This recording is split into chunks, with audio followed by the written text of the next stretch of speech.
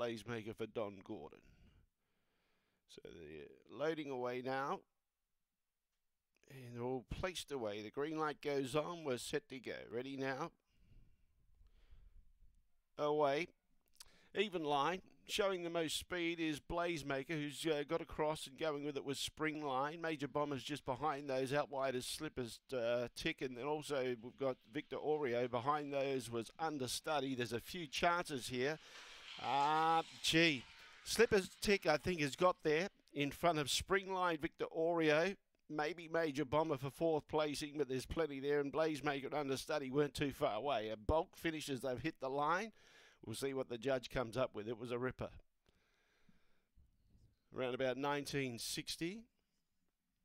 Thought Slippers Tick may have been the one, and it is. Number 8 goes in the frame. Slippers Tick has taken first prize here. Number 5 gets second.